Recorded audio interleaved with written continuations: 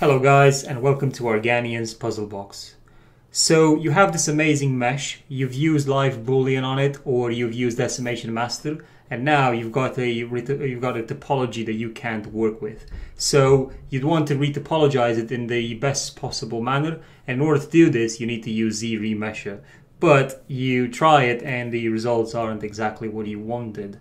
So today I'm going to show you how to use Zremesher and what settings to apply beforehand in order to get the best possible result. So stay tuned and I'll show you in just a second. Okay guys, so basically what we have here is a mesh that has been live booleaned. We've put a cylinder through it, we've put another two cylinders through in here, and it's basically given us this topology, which is again unusable unless you're happy with how it looks like now. But if you want to deform this in any way, you'll definitely need quads, or if you just want an overall better topology, your best chance is to use Zremesher to fix this. Again, this can also happen after you use Decimation Master. So they both will follow the same procedure. So as you've seen in the examples before, you could get some really bad results if you don't apply the right settings.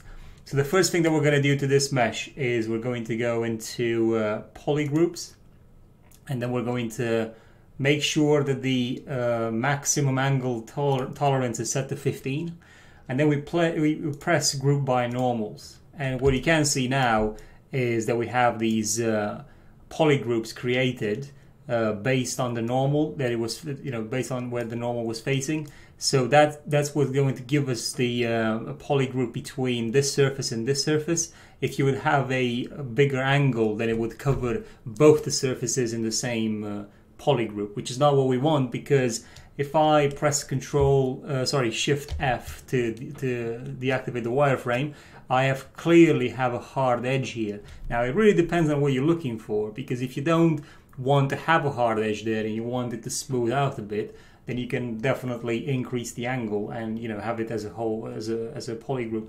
The reason why one thing that polygroups are going to help with as well is that basically I now have a clear edge, hard edge between this surface and this surface, and that's going to help us in our next step, which is to basically crease the hard edges. So we'll go into geometry on the right side here, and we've got, let's close Zremesher for now, and we've got the option called crease.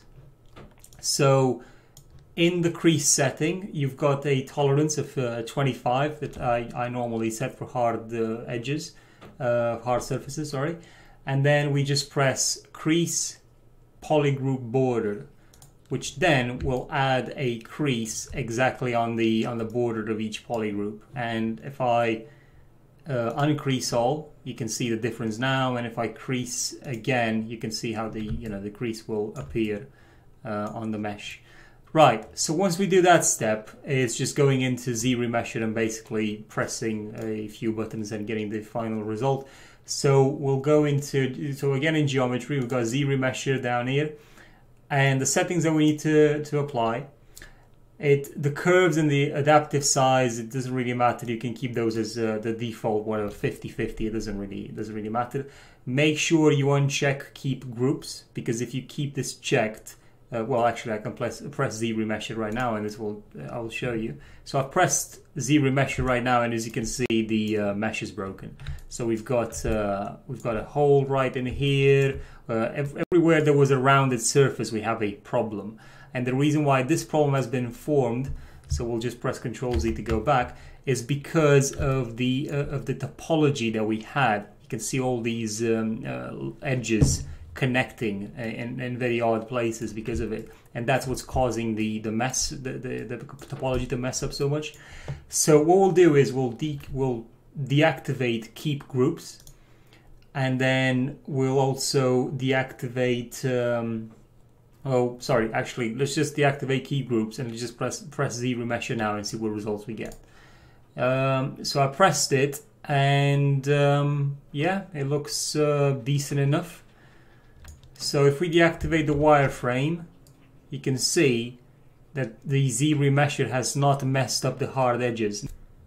Now you can also see this smoothing effect that has been applied up here, which is not necessarily something that we intended, because if we go back into the mesh, you'll see how by undoing the Z remesher, we clearly had a hard edge here as well. Well, more like not necessarily a hard edge, but an edge nonetheless that we may want to keep. So what we can do is we can manually crease this edge, because based on our polygroups, we have the same polygroup here. So that's why Zremesher doesn't know that that's a crease that we've applied. So in order to do that, we will basically go to the brush palette, and we can select Z Modeler. With Z Modeler selected, you just hover your mouse over an edge, keep the space bar pressed, and you have an option here called Crease. You select Crease, and then you also select the target as being the edge, because that's what we're trying to target right now. So we'll press, I was hovering over the edge, we'll press the edge, and you can see that that has added a crease. You can Alt press on the edge to take the crease away. So add the crease in on that edge and on the edge on the right. So now we have told ZBrush and Zremesher that we have a crease along this side. We'll go on the other side of the mesh, and again we'll add a crease here and here as well. And now we're going to press the Zremesh button and see what happens. So now we clearly have a hard edge right there, and we also have one on this side as well, which is exactly what we wanted. But we have another problem down here, which has been caused by us adding a crease on top. So if we redo and try and figure out why this has happened, is because down here where the problem comes from, when we added more creases to ZBrush, the way the algorithm works in Zremesher just messes up the topology in this area. So what I would suggest to do, we can try it, but we don't know 100% if it will work, but I think we have a high chance of succeeding. We'll press space again as hovering over, while we're hovering over an edge, and we'll select the delete option.